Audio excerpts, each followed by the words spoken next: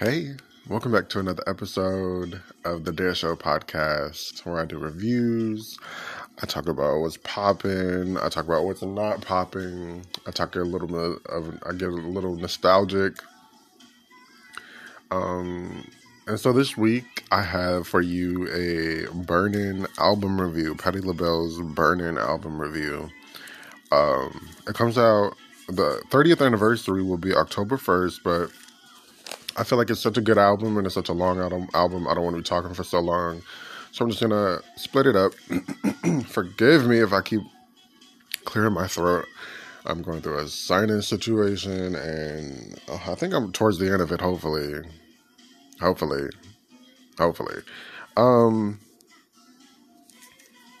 This album, just listening to it, I think it's Patty's first straight through R&B album.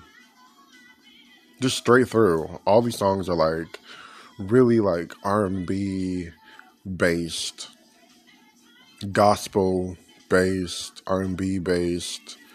Not like her other albums. I feel like there was some pop songs in her other albums, which I've reviewed. Gems. Well, not Gems. Gems isn't really poppy. We're going into the 90s, and the 90s Patti, this is her first album of the 90s, and 90s Patti, she turns 50, her voice is incredible. Her voice, actually, to me, at the beginning of the 90s, it takes on this new, stronger, powerful aspect to it. It's such a, I feel like she has more control over it. She has even more range. She feels I think she's confident in her voice into the 90s. I don't know what it was. I don't really have a lot of backstory on BURNIN. There's not a whole bunch of footage or interviews on Patti in general, but especially on this incredible album with her incredible voice. It came out in 1991. And to me, this is her most successful album, especially single-wise. You have multiple singles charting high on the charts. It came in at number 9 on the R&B charts, whatever. She's bringing in the hits with this one. Some of these songs she still sings to this day. And I guess whatever it charts well, it's a hit. You keep singing it. She starts it off with "Feels Like Another One."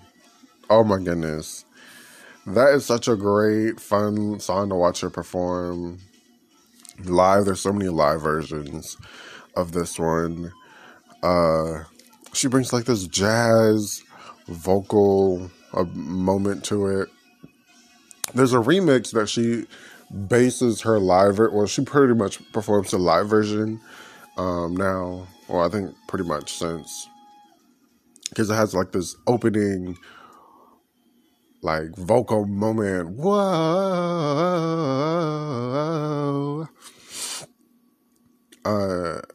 She opens with that, and then the end she does this scatting type thing. It's really crazy. It's really incredible. It's really crazy. One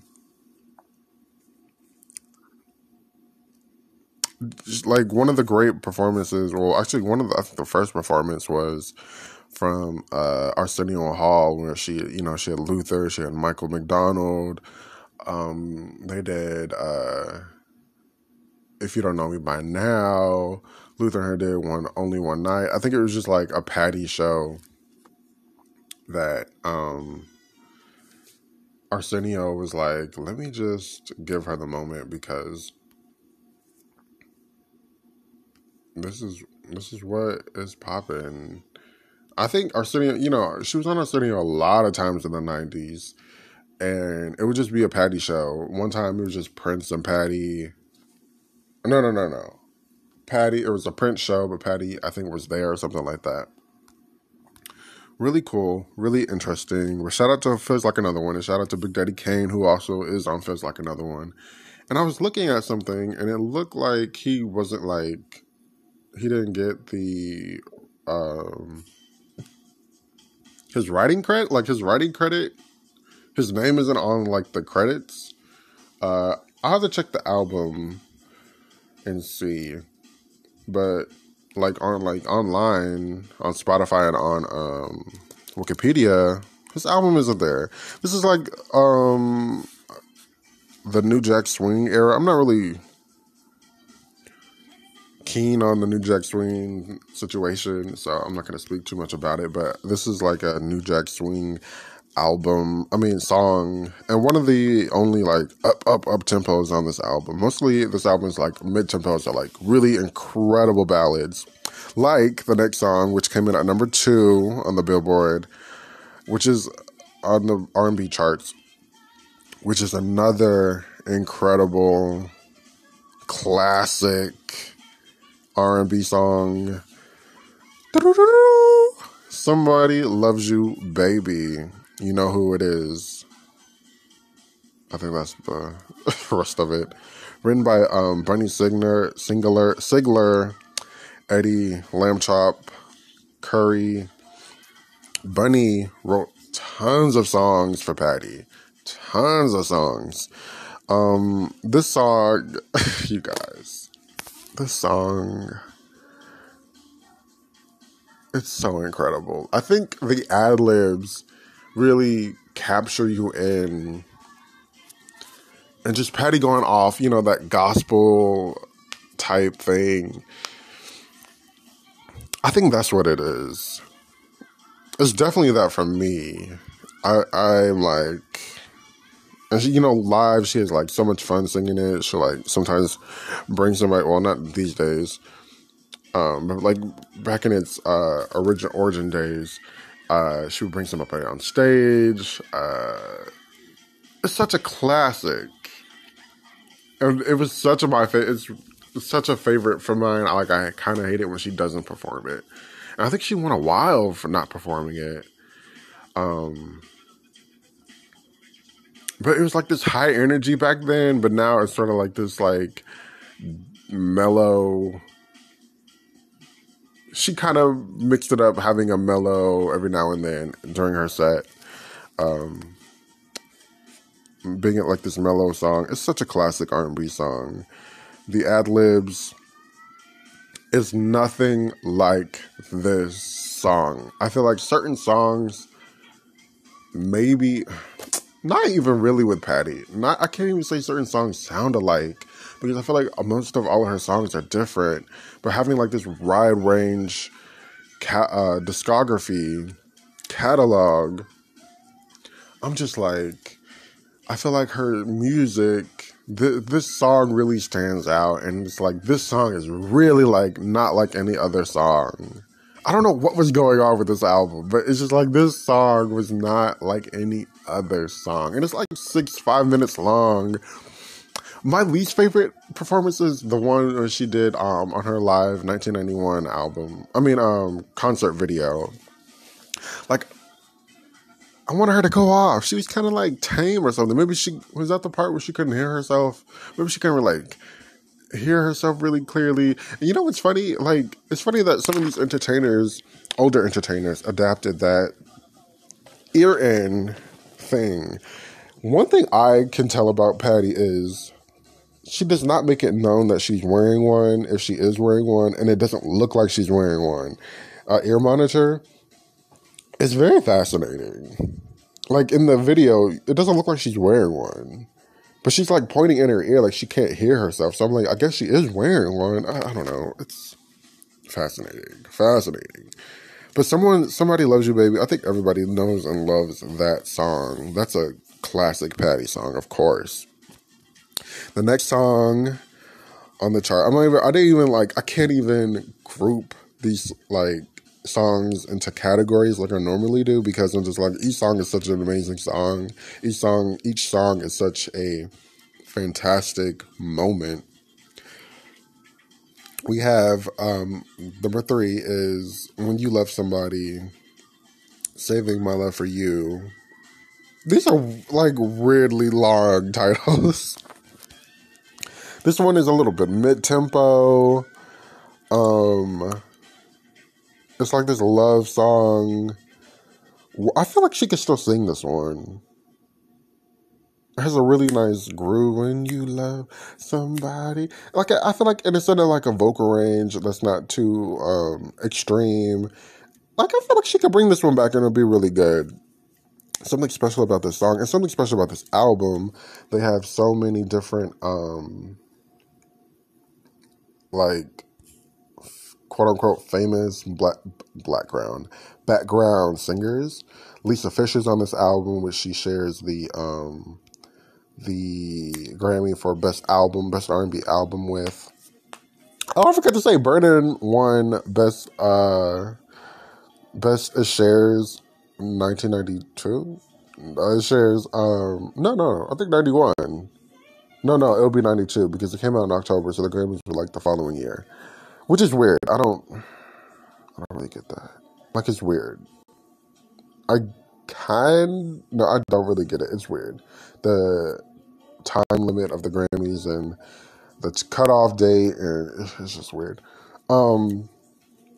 But Lisa Fisher and her share best R&B album. Cute moment, cute speech. But also Luther's on the backgrounds on this song. But Luther at the end gives like some like ad libs, and I'm like, Luther, why did y'all just make this a duet? I'm Saving All My Love for You. That's what it's called. Do I have any other? It would be nice if she did sing this live again. But Luther, y'all could have made this a duet. I remember asking Craig Seymour, a musical journalist who I follow on Twitter. He has another pretty interesting, cool podcast about music and stuff. But I asked him, I was like, why didn't Luther and Patty like do more? And he was like, he felt like Luther worked better like behind the scenes, and he didn't really want to like. I think he'd rather work behind the scenes than having a duet. But I'm like, him and Patty were like besties, and he did songs with Aretha and tons of women, tons of his idols. I'm like, why did they ever do an actual song together? I guess this is it, because he's on it, and I believe he arranged the background vocals, of course. I was wondering, but I think the notes read that. So I'm going to take a break and pay some bills. And when I come back, we're going to finish it up with this section of, I don't do duets. I can't wait to get into that one. Be right back. And nobody else. I pledge my love to you forever.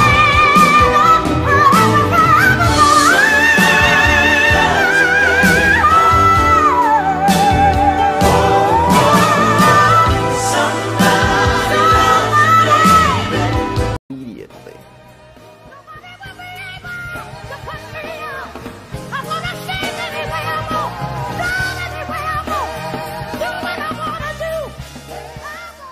She's got her own strategies and techniques of how to work a crowd, but she has enough artistic integrity that she will put herself fully in a performance so that along with the stimulation will come a nourishment.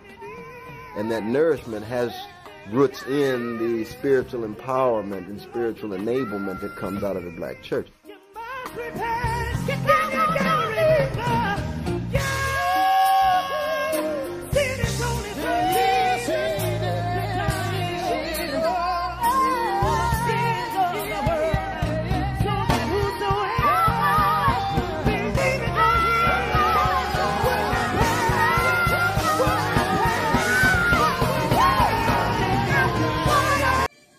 Okay, I'm back to end this section of the BURNIN review. We have a couple more songs.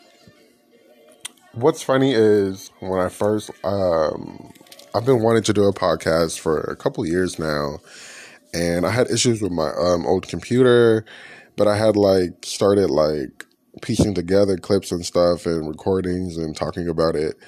And Burnin was like one of my first like quote unquote episodes that I wanted to do. Like I said, because it's such an amazing album. I Don't Do Duets is the next song, which is a duet with Gladys Knight. And here we go again. I did it again. It's such an amazing song. I think it's a cover. I'm not really sure. Something gives me cover vibes about it, but I'm not really sure. This is such a perfect song for both women at this time.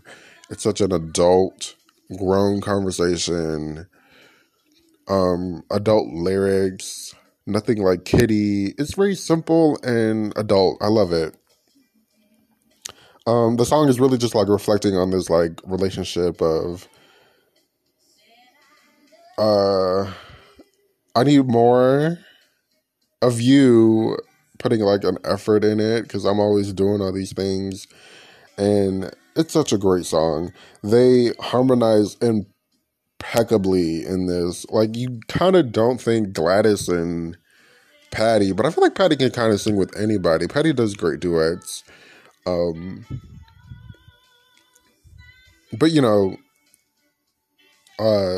Patty could go low. Patty, there's like this clip of them doing, I think like the Essence Awards, them singing the Boyz II Men song. It's Patty, Luther, and Gladys, and Patty hits the low note. Patty's taking the low note. She's not hitting the high notes. But Patty can go low. Yeah, they complement each other 100%. It's such a great song. We were privy to information that at their verses, which is like a year ago now, that they were supposed to do I Don't Do Duets at the end, but somehow Miss, what's her name? Dionne Warwick, she came in and cut up, and now we don't have that moment, which I'm really sad about because this is really one of my favorite songs off of the album. And also, Patty, this past weekend, or yesterday, Sunday. Was it Sunday or Saturday? One of those days. Patty and Gladys co-headlined a show in Georgia. And as far as I know, there's not a lot of footage so far from the show, and let alone, I don't do duets. But yeah, I'm sad that they didn't get like a chance to do this. LaBelle reunited on here. We have Michael McDonald. We have Big Daddy Kane. We have, but we don't have a Gladys and Patty moment, unfortunately. The next song, Temptation. Another like boppity bop on here. We love Temptation. It's such a fun, funky song. It's written by Martika, and I believe this is a cover from Martika, and the song is on Martika's Kitchen. I'm not sure who Martika is. I think she had some good success in the 80s. Shout out if you know who Martika is. It's like one of the other only up-tempo songs. This is a special bonus track on the like most recent albums being put out. I believe it wasn't necessarily on the Temptation, but she talked about Temptation, so I'm very confused. Because she talked about it in an interview. There's like 2 Burnin interviews, unfortunately. And she doesn't talk about like the background of what's going on. Those interviewers. I mean, they were fun interviews, but like one of them, she didn't really talk about it, but whatever. The next song, When You've Been Blessed, right? When You've Been Blessed came in at number 4 on this was her last, I think her last single off of this album. It came in at number 4. Oh, let's backtrack a second. Video-wise, since we're almost done with the singles. First, like another one video was just like, the typical concert compilation video. These videos are horrible, actually. Let me just say that. These videos are horrible. It's like there was like no budget for the videos. MCA, I'm talking to you. Somebody Loves You, Baby. That video was like, what's the word? B footage from her performing at like the Apollo. Or not at the Apollo, but she was in the Apollo theater. Yeah, with that huge wig on and that pink. It was just like her tour. No budget. Secondly, we have When You've Been Blessed. This video was like out in like LA. Random clips of choirs, random clips of, you know, the streets in the 90s. Patty, what was she wearing? I don't remember, but I think it was like another tour costume, another low budget, low wig video. The videos for Burnin was horrible. Were horrible. But When You've Been Blessed, this song came in at number 4 on the R&B charts, which is like really incredible. But you know, this is back in like in the 90s, where and like even the early like 2000s and early 2010s, where ballads could chart and be number 1. Gospel type songs or gospel songs were crossed over and in the top 10s and hundreds or whatever. You know what I'm saying? But yeah, this charted on number 4. So I'm like, this got exposure. Top 5 exposure. Top 10 exposure. Top 10 is really good. Top 5, really, really good. This is you know, it's like a intertwined modern, quote unquote modern gospel song. I believe Patty has a writing credit on here. Nona Hendrix also has a writing credit on here. Also, you know, Nona wrote, I think she wrote on this one, and she wrote on next week. I will get to Let It Go. Let It Go. What's that song called? Jeez Louise. Gotta let it go. Not release. Release. Release yourself. Excuse me. So yeah, she had a writing credit in this. Her ad-libs at the end, very gospel, very classic Patty.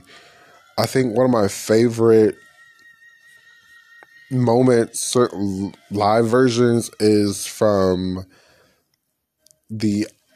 I think she had 2 days at the Apollo. One of them, they mixed and mashed and made an album. One of them was released, one of them wasn't. One of them was on this documentary called From R&B to, Gospel to something, Gospel to Soul, Gospel to something. It's on my YouTube page. You can go check it out. It'll be in like the titles are like Patti LaBelle Rare Audio or something like that, and it's really incredible. Like the music kind of stops and she's just singing. She gives a mic to like Debbie singing. It's really good.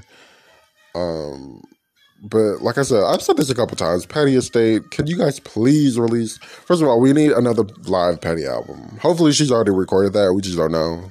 I'm not playing. Secondly, can you release the other audio from this 1991 concert? Jeez Louise, give us something. You know, during the bridge, she does that like vocal scale that she does that I don't think a lot of people are successful at, like she is. But, you know, she does that over the rainbow. You know, she does that in this song, which is really cool. I think that's it for Burnin. Next week, we're going to get into my absolute favorite songs. And it gets a little retrospective. Lyrically wise, we get a couple more duets. We get LaBelle. Yeah, shout out to this review. I hope you enjoyed it. I'll be back next week for the second part. And on that note, go listen to Burnin'. Out of these songs, like I said, I Don't Do Duets is my favorite. And Somebody Loves You Baby is my favorite, but I think right now I Don't Do Duets will be a top favorite. So on that note, I'll be back next week. See you then.